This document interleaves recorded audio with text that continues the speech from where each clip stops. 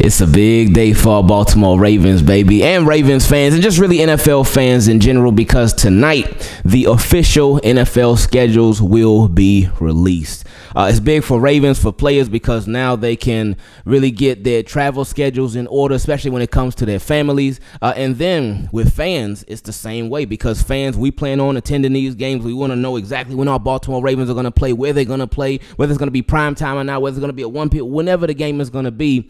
Now we will know officially. There, of course, have been some leaks here and there about the schedule, and there will continue to be leaks throughout the day. Now, if anything official comes out, because it's on a per game basis now, if anything official comes out, I will, of course, let y'all know, keep y'all posted. But if not, then we'll just wait till the official schedule drops, and then we can all talk about it then. But I just wanted to go over some quick things with the Baltimore Ravens schedule that we know, some quick things that some of us have heard, and some things that we have to look forward to. Now, obviously, we know officially the Baltimore Ravens are going to be playing the Chiefs week 1, not only to open up their season, but to open up the season. And that is significant, because literally the first game that the NFL world is watching is you.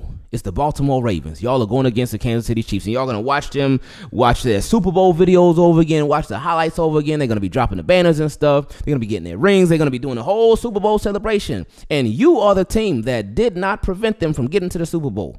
If you would have won that game, then that could have been you doing your thing. But since you lost, you're not.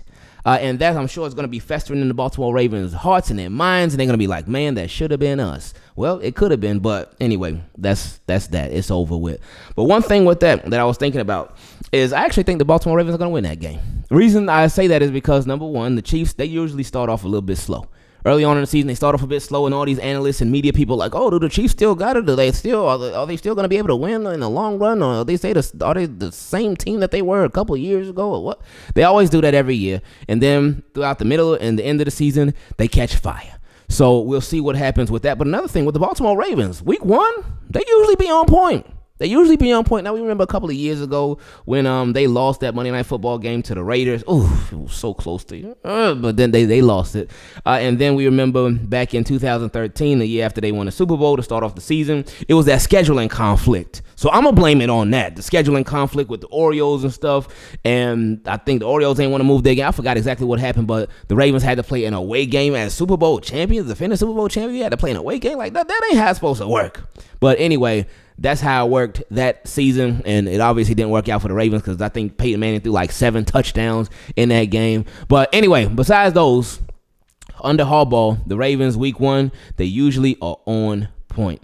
So that's why I give a little slight edge to the Baltimore Ravens. But we'll see how things work themselves out. Now, something else that's official with the Baltimore Ravens is their strength of schedule. And we have, of course, talked about that before. But Ravens have one of the top 5 hardest schedules in the league. And actually, 3 out of the 5 teams are from the AFC North. Now, the first hardest schedule in the league, it goes to the Cleveland Browns. And their opponent's win percentage is 54%. With the Ravens, they have the second hardest schedule in the league. Their opponent's win percentage is 53%. And the Steelers is also 53%. And tied for 4th place is the Texans and the Packers. So we all knew the Ravens were going to have a tough schedule. Like, one, they play the Chiefs. Can't even say AFC West, because what is AFC West is the Chargers, the Raiders, and the Broncos. And them other teams, they've been sweet recently. The Chiefs, no. They've been looking at the Ravens like the Ravens been sweet, but the Chiefs certainly ain't sweet. But AFC West. But the Ravens they got the number 1 overall seed last year. Like, when you get the number 1 seed overall, you can't expect to have a sweet schedule the following year. Well, only if you're the Chiefs, then in that case, they get it. But the Ravens, they don't. It just doesn't work out in their favor like that. And that's okay. Hey, you want to be the best?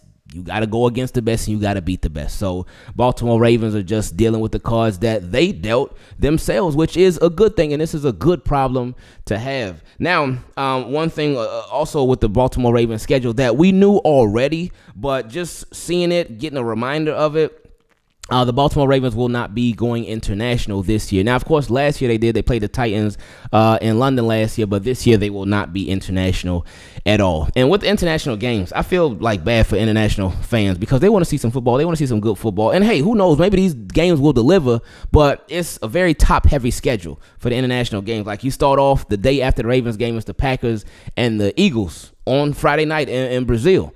So that's going to be new, a new place for the NFL to go. But then following that, you got the Jets and the Vikings. That could be solid, depending on if they're going to start Sam Darnold. Then, well, just start your rookie. And then you got the Jaguars and the Bears. We'll see what Caleb Williams brings to the Bears. A lot of excitement with that. And then it's the Patriots and Jaguars and the Giants and the Panthers. And it's like, ugh, yuck. Who wants to wake up early to watch that? I mean, it'll make football literally on all day, but who wants to wake up early to watch that? I know every game can't be super exciting and whatnot, but yeah, I just wish it would be better for international fans. Because selfishly, like, I want Ravens. I would love to wake up early and watch the Ravens play. Just once a year maybe, but for the games that they get internationally, a lot of them be like stinkers. It's like, ugh, yuck, this is gross. It's like you wake up and say, oh, football's on, and then you see who's playing, and you're like, oh no, football's off. I'm going back to bed.